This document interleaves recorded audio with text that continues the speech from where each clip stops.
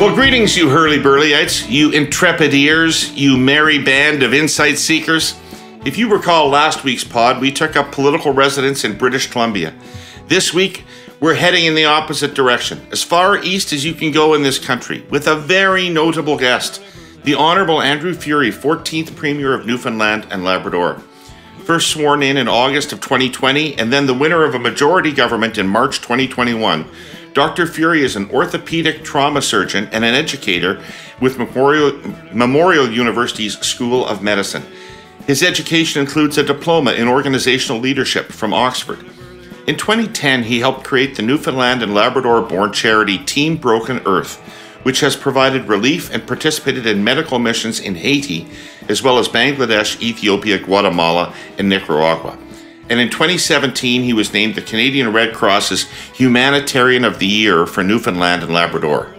So just another one of those run-of-the-mill CVs to fly across your desk every day, Herle Burly-ites.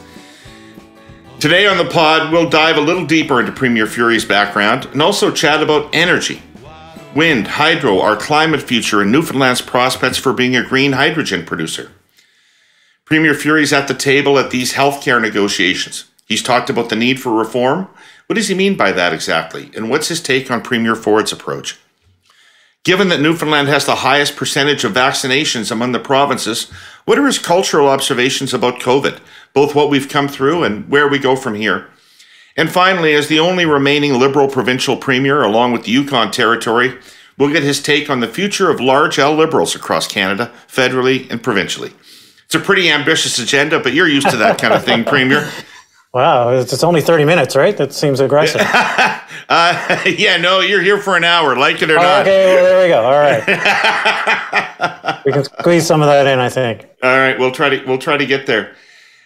So, we have had distinguished people from Newfoundland here before, but really pleased to have you, the Premier, with us today. Happy to be here, David. I know. Well, thank you for taking the time and making the time. So you are a lifer, as near as I can tell from your resume, born and raised in Newfoundland, Labrador. Is that right? I am indeed. I'm very proud to be from the Rock. Right. You never thought of leaving when you were younger?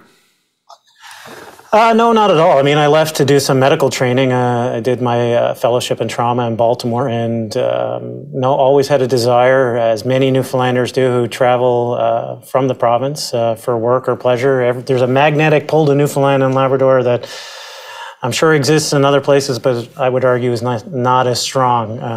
There's just a magnetism to the place that draws people back. It's a sense of place, a sense of home, a sense of community. And very, very proud to live here, and very proud to occupy this position right now. That's that is an interesting phenomenon, and people don't want to leave, right? There's something about. No, how do you determine the Newfoundlander in heaven? He's the one who's trying to get home. Everybody is drawn to the place. There's as you know, the cultural experience is fantastic. But there's something special. There's a special sauce to Newfoundland and Labrador, and it really draws anybody who has ever been here, from here or not, back to here many, many times. Cool. So yeah. You were born in 1975. I was on my way to high school. Thanks for reminding me of that. Well, fuck you. I was on my way to high school, right? What was it like growing up for you? What was life like when you were growing up in the 80s and 90s? What kind of family did you have? Where'd you live? What was going on? Yeah, so very fortunate to come from a very strong family, one that has a long history of public service. My father was a teacher. I owe a great deal to my father. My father has shown me a great path in life. He was both my mom and dad are Newfoundlanders and Labradorians. Dad grew up in Mount Cashel, went on to become a teacher, then went on to take the whole family when I was just starting school and move us and displace us to Halifax, where he studied law. Came back, set up shop, mom and pop law shop on Duckworth Street, and practiced law for many years, and then was appointed by Prime Minister Chrétien to the Senate. And so he's kind of shown me a path of public service. It's one that I've tried to emulate. No doubt I feel like I come from a background of privilege, but it's one that was born out of a different path, and one that I think that I try to reflect in my current job, but also in my previous life, whether that's trying to give back as much as I possibly can, either through the charitable work in foreign countries or here at home with starting a mental health, a national mental health charity. So I enjoyed growing up in Newfoundland and Labrador. There's no better place to grow up. I'm sure you would argue Saskatchewan is, I'm sure, very similar. But it was a great upbringing, very well-rounded. Newfoundland and Labrador is a very special place where everybody knows everybody. And I think it's that sense of community, that sense of belonging to a place, virtually or physically, metaphysically perhaps, that makes it special, makes you feel like you're a part of a true community. And it's one that, I've always been honored to be a part of. Of course, I grew up when you were headed to high school. When I was headed to high school, the COD moratorium hit. I was just graduating high school when the COD moratorium struck Newfoundland and Labrador. So, that is a generational historic moment that occurred in our province, and it was interesting to grow up in that time. People see the challenges of Newfoundland and Labrador, and they wonder how we got here. Well, 1992 and 93 are largely responsible for where we are today, whether that's the demographic crisis, the economic crisis that seems to ebb and flow. But you can't understate the demographics situation that is a result of the COD moratorium. Many of the people I went to high school with left just overnight. 30,000, not just to remind people, 30 to 40,000 people were put out of work overnight. They didn't stay in those communities where there was no fish to be had, no processing to be had. A large portion of them moved, and a large portion of those people were young people. So now we have this incredible demographic crisis that we're facing, which doesn't, of course, it compounds the economic crisis, because if you don't have people to capitalize on the opportunities, then. But so that was an interesting kind of time to formative years, of course, and going through Memorial University at that time was exciting and formative, and very, again, just a great spot to be from. Everybody would say the same, I'm sure. But you've gone to policy, but I want to go back to you for just a minute. Yeah, I want to learn a little bit more about you. You weren't concerned about the COD moratorium when you were in high school. What kind of kid were you in high school? Were you an athlete? Were you bookish? Were you a stoner? What were you in high school? I was a little bookish. I think my kids think I was a nerd, but that's not true. I was definitely not what I would consider athletic, although I can rip up on the ski slopes. I think I was a pretty social guy who had many different groups. Like to party, but not too hard, and didn't really get serious about schoolwork until probably I got into university. But pretty diverse group of friends, and they helped shape me, and of all different socioeconomic status. It's a great place to live because everybody supports everybody, whether you're the captain of the hockey team or you're involved in student politics through which I was in high school. Or, you're the stoner that you described. It was like my buddies run the whole gamut, the whole, and they're still my friends today, and it's great. That is, old friends are one of the most important things to have. Never trust anybody who doesn't have old friends. Yeah, exactly. And, I'm very fortunate. The best man at my wedding was one of my best friends in grade school, and we went through medical school together. I still run with him every week. It's you got to have that, especially for this life. So you're a young doctor, and all of a sudden you get involved in international philanthropy. How did that happen? Yeah, so it's an interesting story. So I'd done my trauma training in Baltimore, very high volume. A trauma center between Hopkins and University. I can imagine. I've seen The Wire. Yeah. It's I remember kind of reading the brochure about the fellowship, and it's like, well, there's, it's only 20% penetrating trauma. So gunshots or knife wounds, only 20%. And, they had this volume of some crazy volume, 10,000 patients or something. So I came back to Newfoundland and Labrador recognizing that that was not going to be the style of practice that I adopted here, hopefully.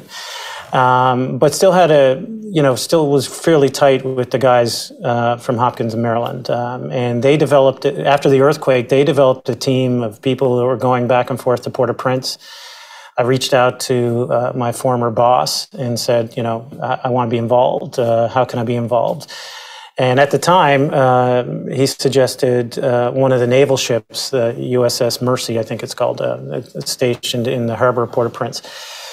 I contacted them. They were all like, yeah, sure, we'd love to have you. And but my wife just said, no, not at that point. So fast forward a couple of weeks, I went back to her again. So she's a doctor as well. So I said, why don't we both do it together? We'll go down and be a part of this team. And so we went down and operated on people who've been, had broken bones from the earthquake months after, laying in tents. And we did a lot of good work. And it really changed me, David. It was an eye-opening experience about the developing world and the medical conditions that they don't have, the medical procedures they don't have access to, and what that actually does to families, to the economy, and so it was a great experience. But you were matched with people from all over the world, right? Like, so there was a nurse from Houston, there was a surgeon from Hopkins, there was another anesthesiologist from the University of Maryland and from Tech, like just all over. And there's some inefficiency when you're going for a short period of time and trying, in that professional environment, trying to learn each other's names and their skill sets. Like, can you walk the talk? I mean, the anesthesiologist says he can put them to sleep with no electricity, and, is that true? And so there's a degree of trust that needs to be built up. So when I came back to Newfoundland, I said, well, we could do this. We could send a team from Newfoundland and Labrador, and I trust my anesthesiologists. I trust my nurses. They trust me.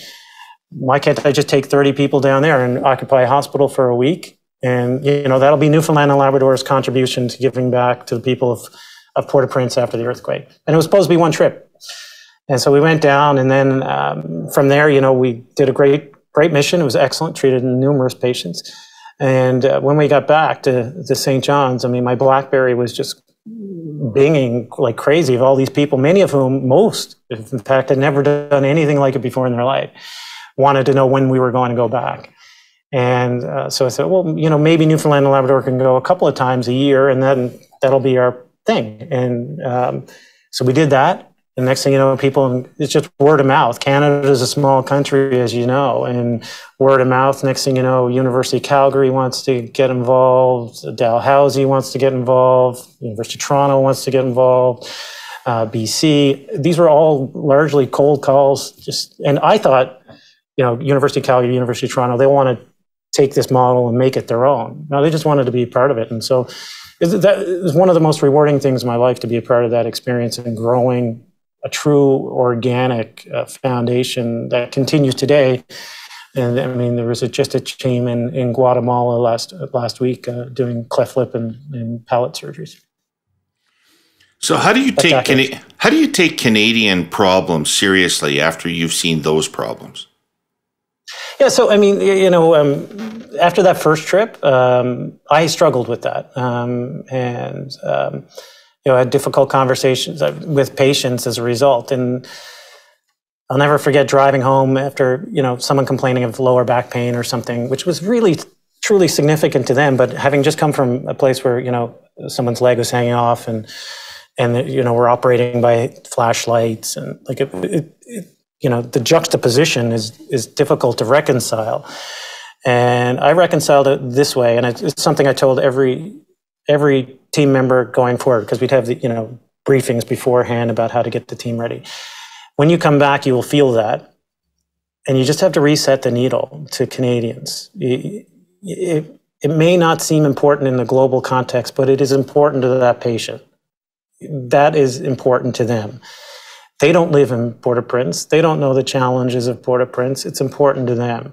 So you need to compartmentalize it and just bring yourself back to Canada. And that's easier said than done often, but that's how I learned to live with it. It's just you get on the plane, you're landing back in Canada, needles reset, and those problems that may not be triaged to the top in Port-au-Prince or Ethiopia or Bangladesh are important here in Canada, and they're important to the patients who have them. And that's why I got into medicine, was for the patient contact to help individuals. So, you know, you just had to reset. But I do think people struggle with that as they come back into the Canadian system. All right. Interesting. Well, thanks for sharing that. Here's an existential podcasting question for you, Herle Burly-ites. Is a podcast still a podcast if nobody's listening? I ask it semi-seriously, recognizing that in the early days of this show in 2017, nobody was listening. But that was their choice, and I'm damn grateful for the audience we've built in 5.5 years. What happens when it's not a choice? More than ever before, there are extreme, sometimes catastrophic weather events that threaten connectivity. But our presenting sponsor, TELUS, thinks and acts differently when it comes to network resiliency and reliability. It's part of their culture, from an investing billions of dollars to build their network differently point of view, and from a humans pulling out all the stops to keep other humans connected in an emergency point of view. I want to focus here on one important way they build differently. Unlike some other carriers, TELUS has committed to fiber optic cables, replacing the older copper ones. Close to 70% of their network is now served by fiber. Their aim is to be 100% copper-free. Copper may be cheaper, but fiber is just better in every way. It's faster and far more efficient at transferring huge amounts of data over longer distances, making it easier to do everything online all at once. Fiber is stronger and more durable. The optic strands don't degrade like copper, and they're incredibly weather resistant, so they can withstand storms and extreme weather events. Flooding or heavy rain will not impact their ability to provide connectivity. They won't corrode, break, or short out like copper will. Fiber is not susceptible to signal interference or data errors like copper is. There's just more resilience and reliability wound up in every strand of TELUS's fiber cable, Herle Burly-ites, and more story to tell here. Tune in next week. All right, let's jump forward to your current job. And as I said in the intro, I've got a few specific... Can you keep that on my old job? Well, yeah, we've been talking about your old hobbies. Now you got a new job, and there's some issues I want to get into with you. But I thought maybe, because I don't expect that most of my listeners are very familiar at all with what's going on in Newfoundland and Labrador. So I might ask you for a little primer, just a couple of minutes on the state of the nation in Newfoundland and Labrador. Sure. So in Newfoundland and Labrador has transformed itself over the last 20 years because of the cod moratorium into an oil-producing province, and very fortunate to have had that opportunity to transform. But given that all eggs are in one commodity basket, there has been some economic challenges over the last 10 years in particular. I would argue it's not the Newfoundland and Labrador that you grew up with, going to high school and thinking about. It is a very different place.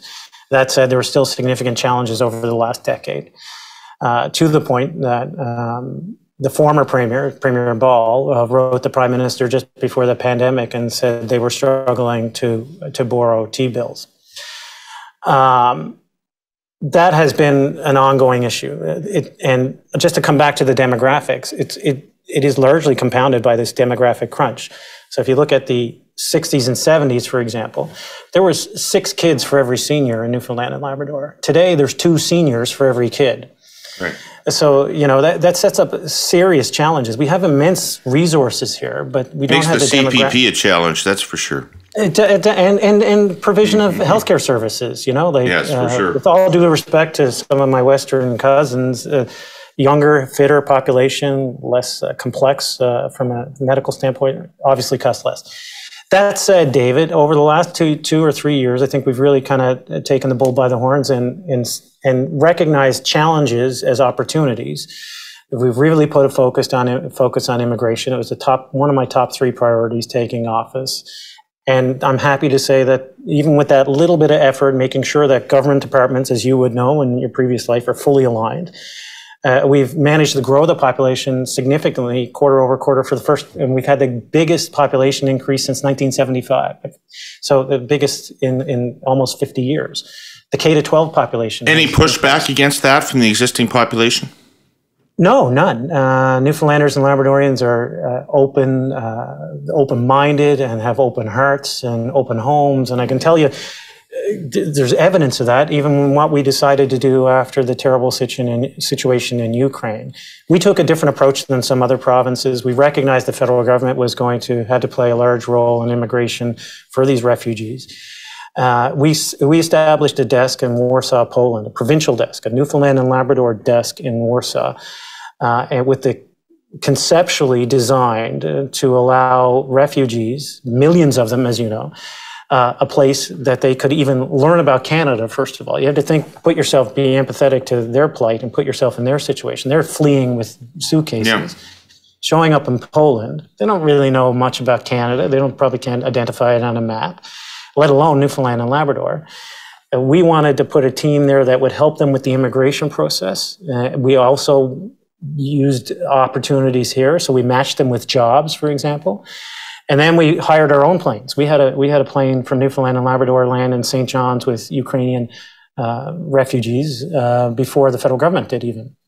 That's been so successful that Ukrainians from across the country are relocating here, whether that's because of the high cost of living in urban centers or, frankly, the opportunities that are here within the community. And I mean, so the response, I guess, to come back to your original question, has been overwhelmingly positive. But if I could be in politics for a second, Ukrainians are the least threatening immigrants you could imagine. They're fleeing a war with Russia and they're white. And the biggest cultural change they're likely to bring are pierogies and cabbage rolls. There's other immigrants that I suspect. There's other immigrants I suspect are less well received. I don't think so here in Newfoundland and Labrador. We have taken a larger share proportionally of Afghani refugees, for example. Right. And I can tell you the response was equivalent. We had a plane of Afghani refugees, or almost a plane, show up 2 years ago. I may be off with the math. Timelines get blurred in here. But a full gymnasium full of people supporting them, welcoming into their homes, David, offering them meals and items for children. That's very encouraging. Newfoundlanders and Labradorians are very open and loving. We always have been.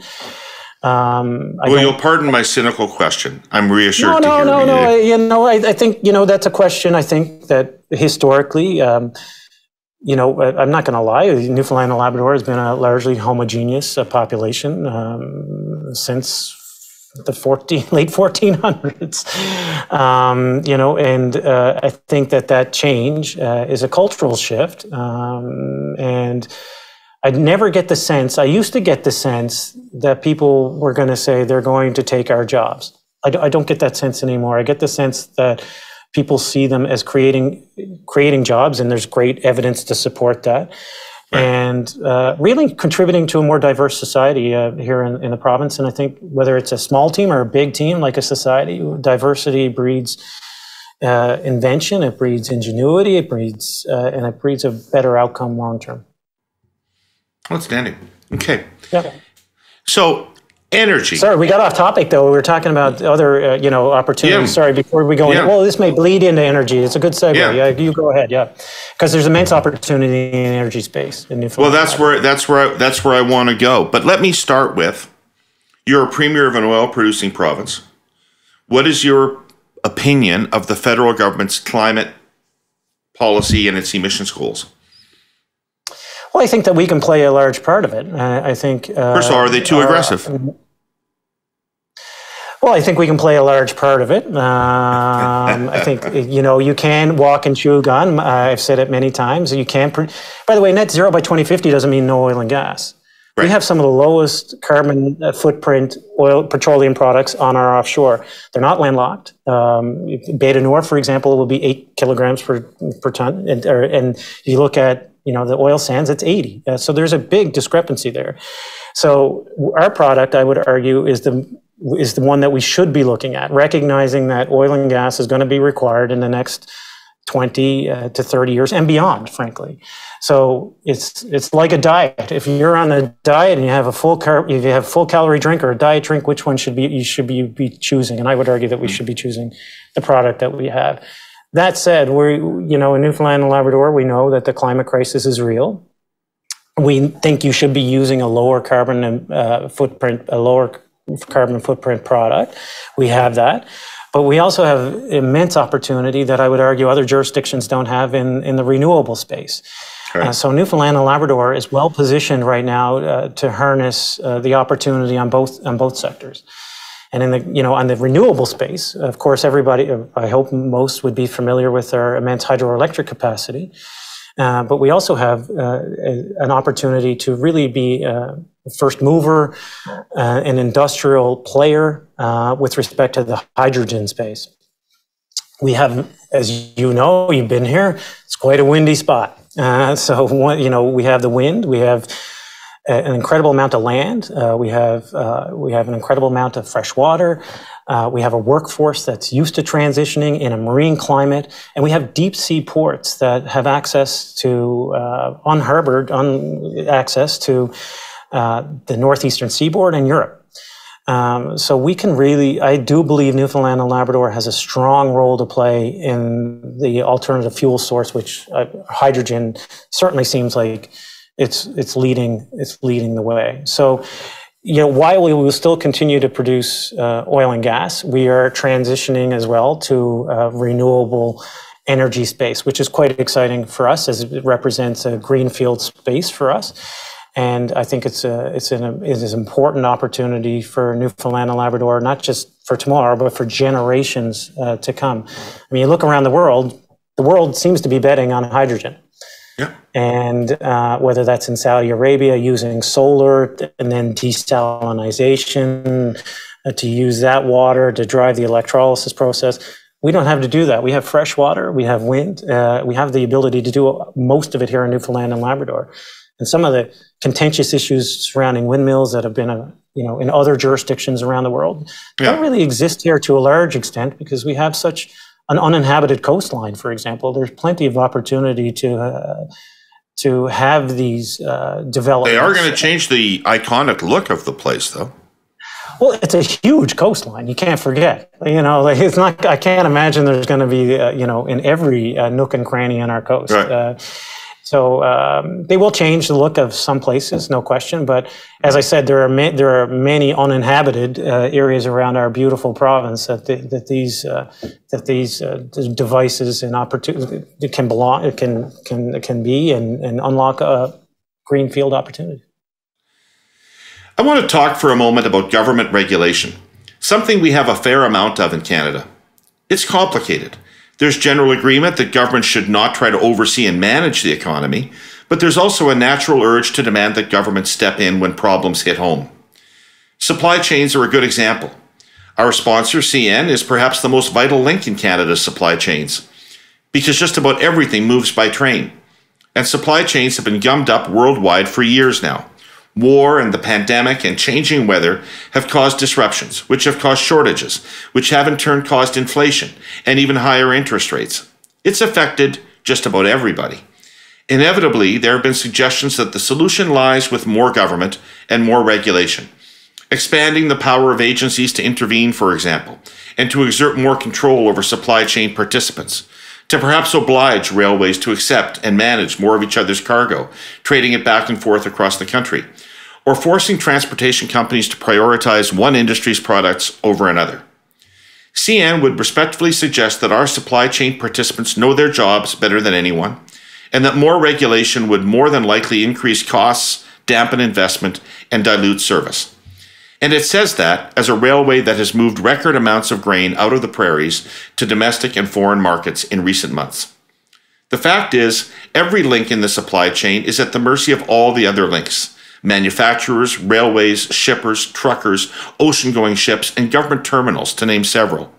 And the only way our domestic supply chains will operate at maximum capacity is for all of the players to coordinate transparently, collaboratively, and constantly.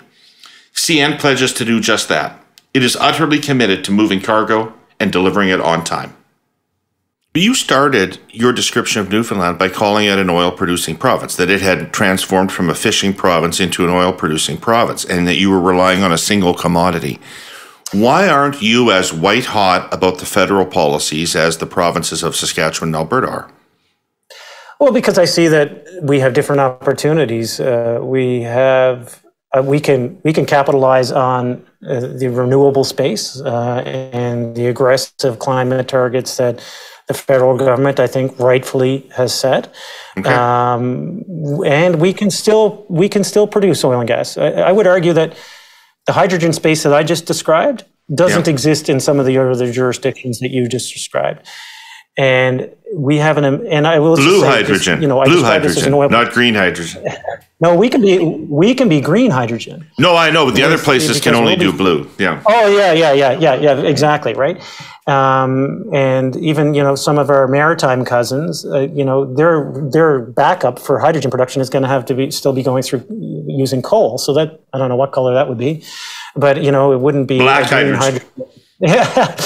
So, I mean, we really think that, but I will just point out that I described this as an oil-producing province, but that was in describing the ebbs and flows of the commodity swings. But we're still a fishing province. We also have an immense opportunity on the renewable space, recognizing the mineral opportunities that we have here in the province.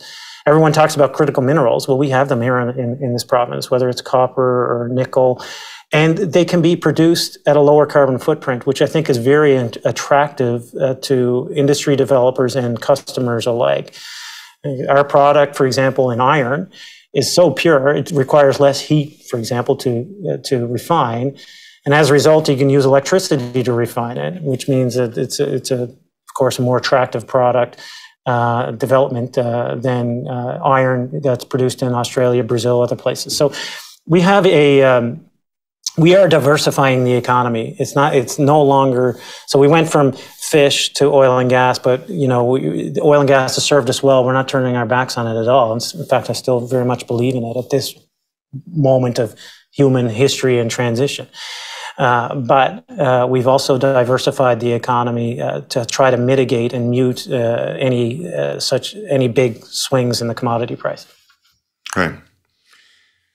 Speaking of white-hot anger, I think one of the first things I ever learned about Newfoundland as a young person was that Newfoundland had been incredibly ripped off by Quebec in a contract for electricity. And the contract went on forever. Hey, Ontarians, if you think the privatization of the 407 is the worst deal that a government has ever made, you've not heard of Churchill Falls. So maybe you can tell us a little bit about that deal. But most excitingly, it's coming to a conclusion after all this time, 70 years or something like that. This thing's been in place. And you're going to get a chance to renegotiate it. And I'm very curious about what's going to go down there. Yeah, so, I mean, historically, this has been a source of great frustration for Newfoundlanders and Labradorians. It's also been used and weaponized for political gain over the years. Historically, for your listeners and viewers, this deal was done between Joey Smallwood, that's how far back we're going, and the Quebec government. 1960s. In the 1960s, and it extended the development of a massive hydroelectric project, over 5,000 megawatts in Labrador, for export through Quebec into the northeastern seaboard, largely. The problem with the deal, anyone can do a deal. The problem with the deal was it was guaranteed fixed rate. So it was a cheap rate even for the early 70s, right. 0.2 cents a kilowatt hour. 0.2 cents a kilowatt hour, David. Yeah, that still exists today. So Hydro-Quebec buys the electricity for 0.2 cents a kilowatt hour. Not 2 cents, right. 0.2 cents a kilowatt hour. It's effectively free. Effectively free. There have been many premiers before me who tried to break that deal. There have been Supreme Court challenges. I've recognized that coming into office that this is a historic moment because although 2041 is 18 years away, in utility terms, that's today.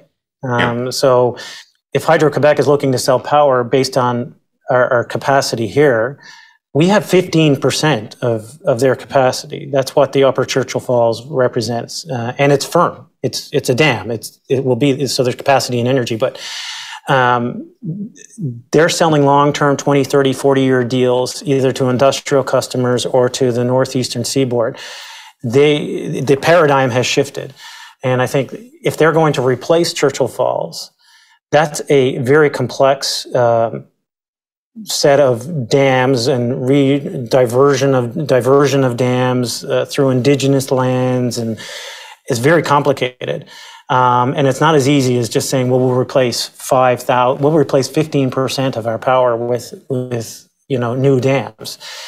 So, we think that we're at a very good spot here in Newfoundland and Labrador for the first time in a long time.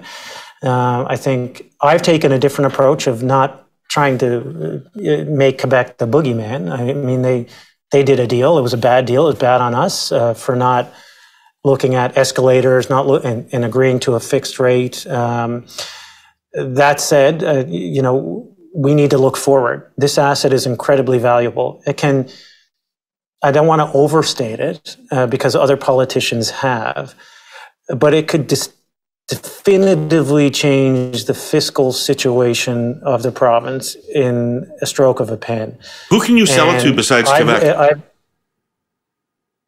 So we could sell it, well, for example, right now, we talked about the critical mineral space, right? Like there is customers in Labrador, domestic industrial customers in Labrador, who would gobble up thousands of megawatts so that they could sell their nickel on the market as being more green, because everybody's looking at the carbon footprint of everything, right? So it was a real eye-opener for me in COP at 26 in Scotland to sit with the head of IOC and Rio Tinto, and for him to explain that to me, of course, that makes total sense.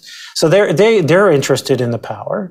There's, of course, hydrogen plays that weren't there 3 or 4 years ago. So, it's not the single customer negotiation anymore. There are other levers, other avenues that didn't exist prior to this massive disruption in the energy space. So I think we're in a good position. That said, I've assembled a 2041 panel of experts, electricity experts, to provide some advice. And if their advice comes back that Quebec is the reasonable partner in this, then I'm not going to, be ripping down flags and making them public enemy number one. I'm interested in creating a path forward here. I've said that from day one. Even went to visit Premier Legault in Quebec myself. One of the first kind of trips I took off the island after the Atlantic bubble was dissolved. Well, he obviously saw the whites of your eyes because he's instructed Hydro-Quebec to find a plan B. He said, I'm not going into negotiations with that guy without a plan B. So we're in a good spot, I think, strategically, and I'm not going to negotiate through podcasts, but I do believe there's an opportunity. I do believe there's an opportunity here for Newfoundland and Labrador. There is no question about it, and every day that goes by, we're in a better spot.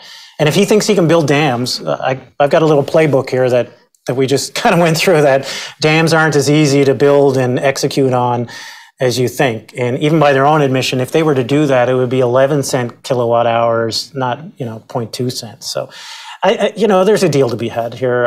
If that's the route we choose, but I'm waiting to hear back from the expert panel about all the different avenues to investigate. Is there a desire in Newfoundland for retribution? Like, if you came back with what is an entirely reasonable deal that Hydro-Quebec was happy with, are you going to be pilloried for not having extracted some revenge? Well, it's hard to understate how punitive this deal has been. I know. So, for a very poor province, it's been an extraordinary injustice in the Confederation. No doubt. And when you look even, about the key is, of course, the transmission lines. It's our generation, but no way to get it anywhere.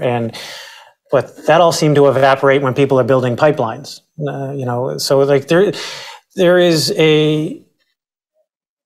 You can't overstate. I guarantee you walk down the streets of Montreal, no one knows about the Upper Churchill contract.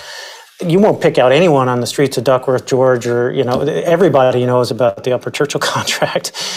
I do think there is a large degree of resentment about the contract. But if there is a path forward that is reasonable, with some recognition, by the way, of the punitive nature of this contract in the past, that is important politically, it's important socially, and it will be important part of any fiscal arrangement should we decide to do it.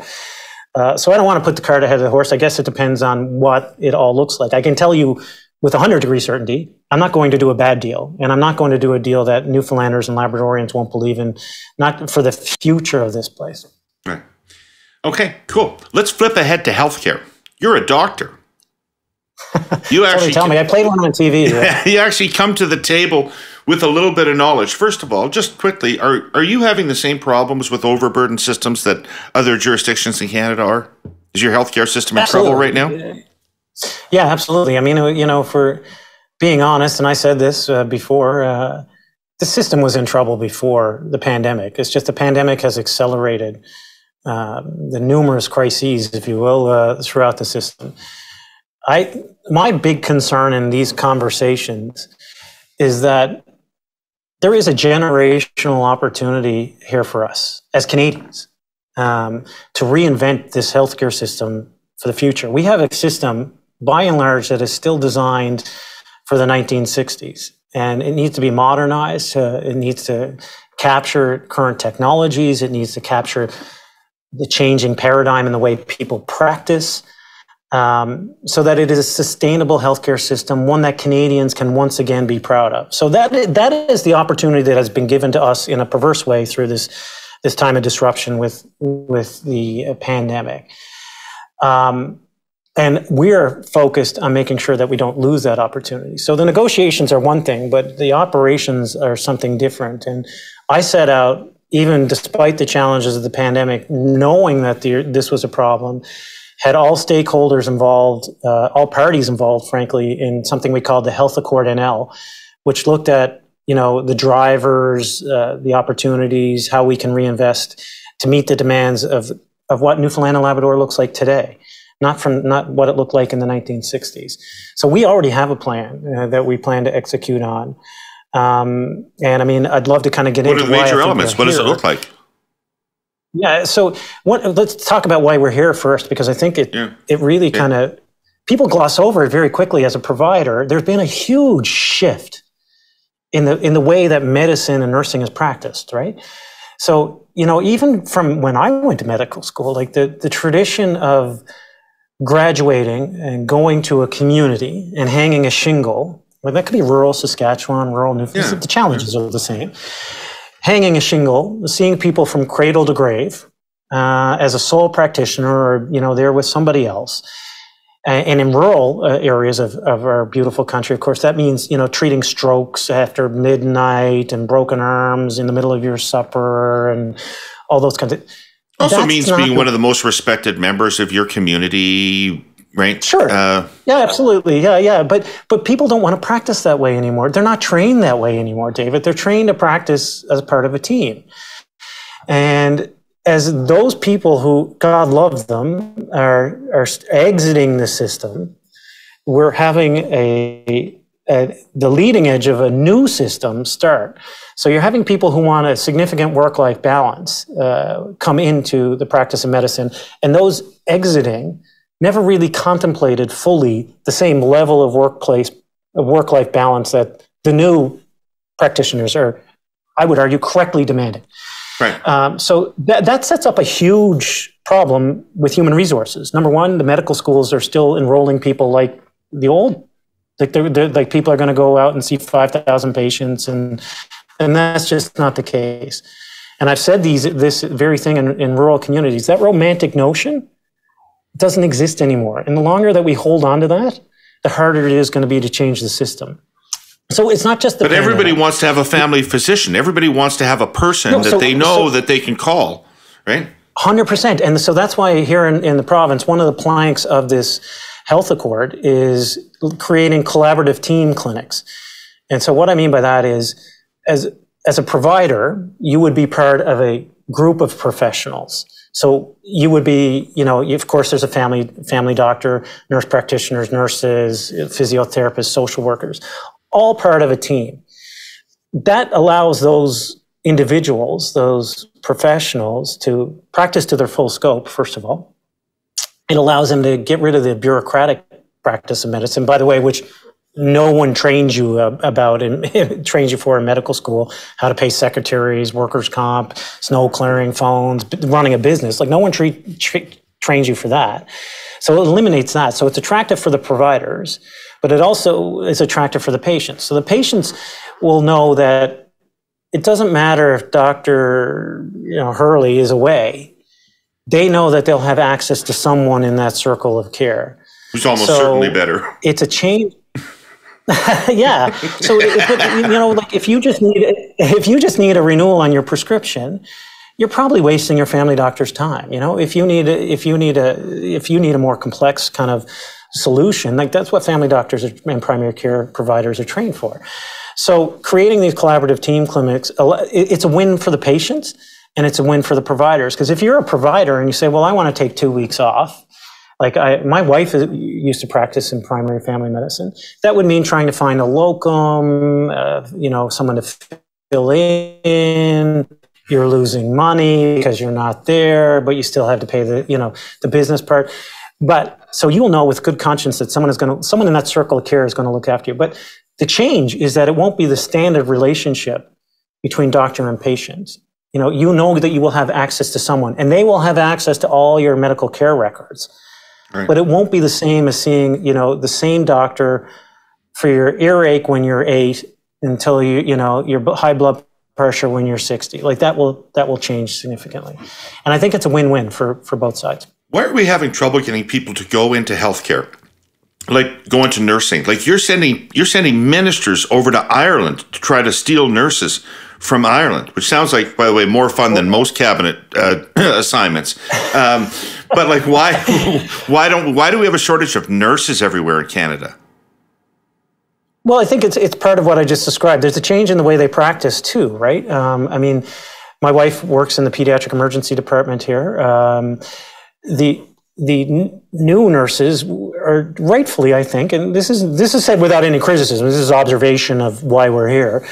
Rightfully saying that they want work-life balance. They don't want to be mandated after hours. They want to know their summer vacation in advance. All things that, the general public may not know don't always exist. So what they're doing, instead of taking full-time jobs, they're taking casual jobs, which means that they don't have any benefits. They don't have, they don't have a pension, but they have the flexibility in their own practice to say, I'm going to get married next August. I want those 2 weeks off or whatever. That's a change. That's a massive change. But what that's doing then is putting more pressure on the nurses who are full-time. And because they're having to cover shifts that are left vacant as well. So, we're not producing enough. First of all, in our nursing schools here in Newfoundland and Labrador, we've increased it by 25%, but that'll take 4 years to see the fruits of that seed. We're not producing enough, but there's also been a huge change and rightfully so, the way that nurses want to practice. So we need to. Is that because we're not paying them enough? I think they can always stand. These people work on the front lines. They're heroes. I say all the time to my cabinet and caucus colleagues and everyone, like, do the research. The social evidence is the most trusted profession in the world. Not a priest, not a doctor, certainly not a politician. It is always, year after year, a nurse. No one asks what goes in the IV. Everyone thinks they're there to support them, and they are. It is a beautiful career. My mom was a nurse. It's a beautiful, substantive career. I hope, and I've had some of these high-level conversations with some stakeholders, leaders, is that this current crisis doesn't turn a full generation off what is truly a special career. People take you in their trust. You make a difference to their lives immediately. It's a beautiful, beautiful career that hopefully, as you know, we support them more through human resources and through perhaps increased remuneration or different models. It will become more desirable once again. But I still think it's a desirable place to work because it is intrinsically very rewarding.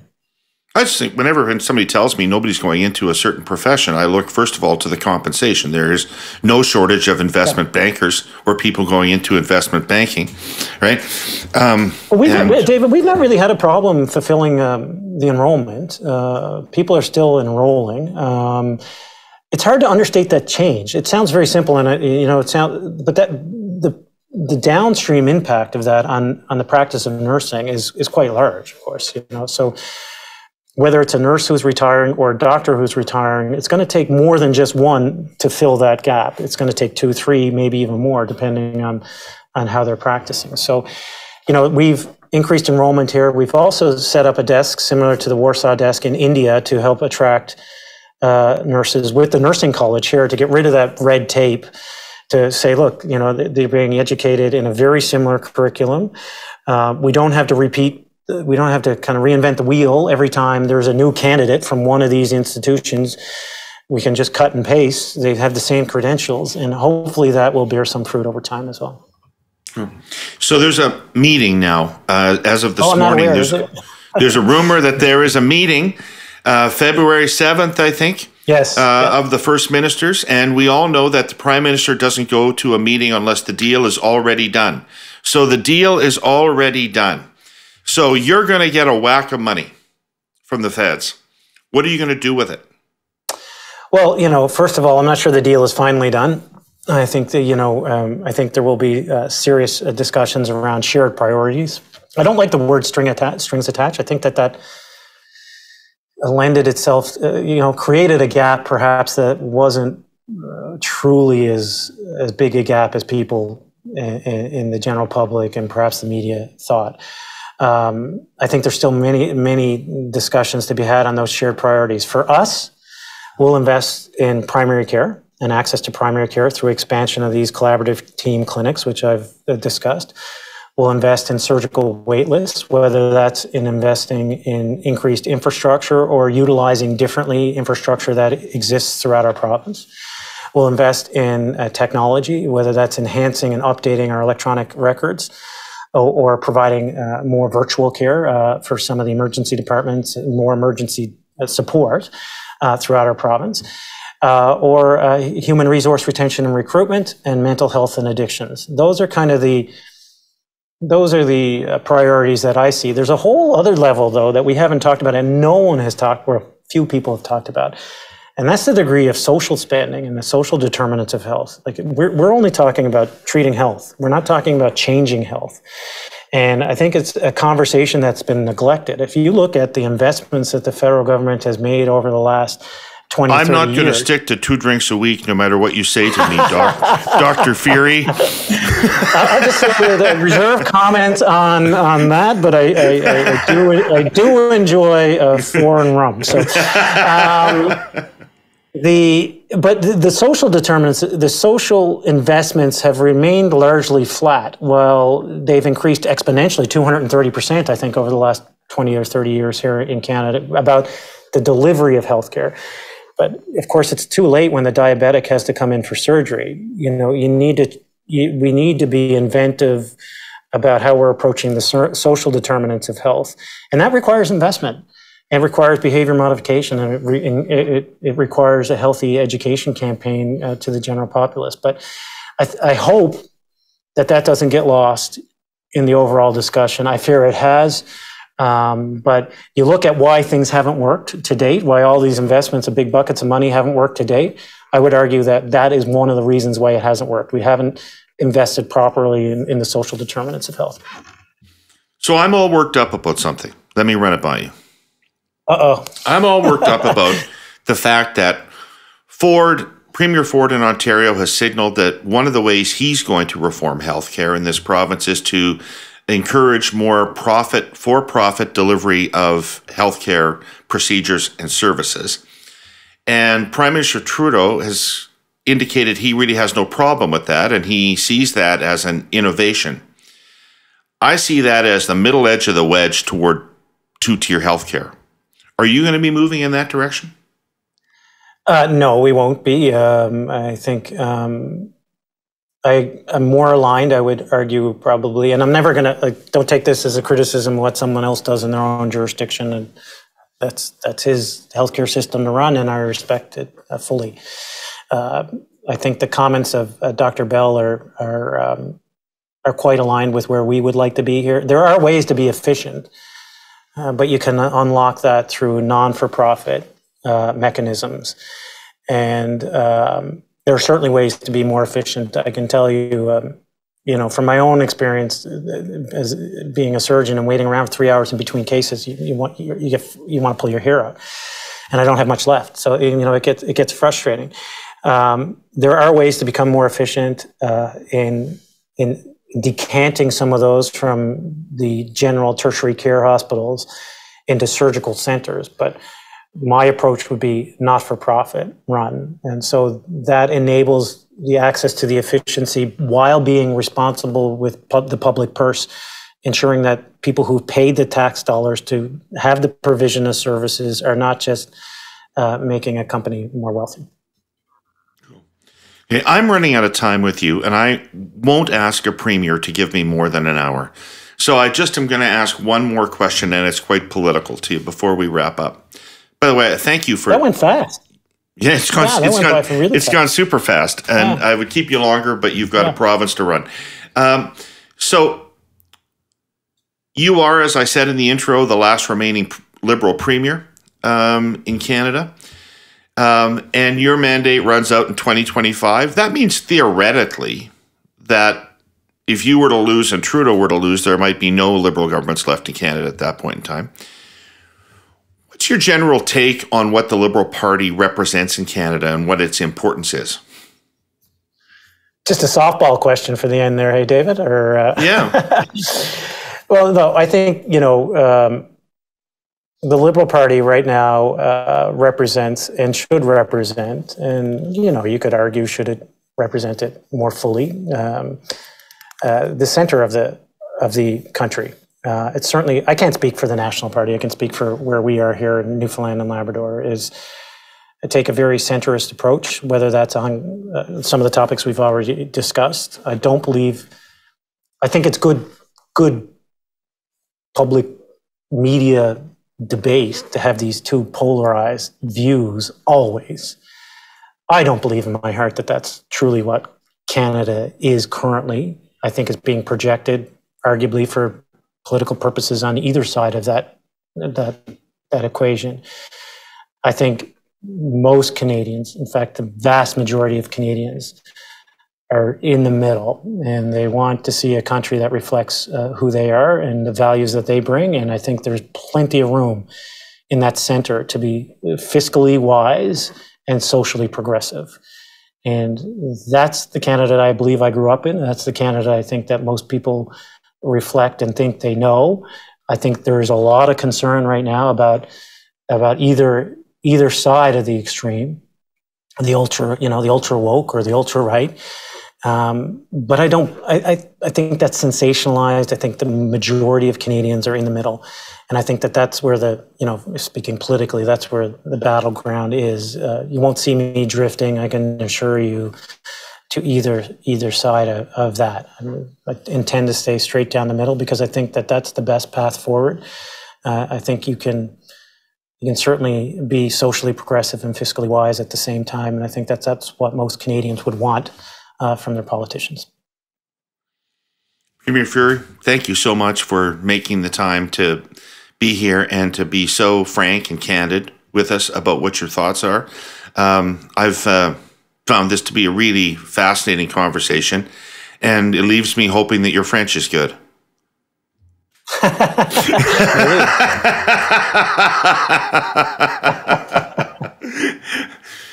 Sir, I hope you'll do us. David, this has been a great. The only thing I wish that I had heard, of course, and perhaps I'm going to have to turn into a different podcast, is to hear the beautiful voice that legendary Newfoundlander and Labradorian say, "Come to the Hayus." Yeah, Gordon Pinsent really dresses up the curse of politics, doesn't he? Takes a group of ne'er-do-wells and turns them into fit-for-dinner people. Yeah, he's a legendary Newfoundlander and Labradorian, one we're all very proud of. What a thrill it was to have him do that for us. It warms my heart to hear that. Yeah, awesome. Listen, you go do your good work, and I hope someday you'll come back on and update us on everything that we've talked about and what's going on. In the meantime, it was wonderful to talk to you. Take care of yourself. Thanks, David. Okay. I want to thank our presenting sponsor, TELUS, and our sponsor, CN Rail, and I want to thank everybody who watched or listened to this show. And if you tune in next week, we'll be back with more Herle Burly, but not Premier Furey. Herle Burly.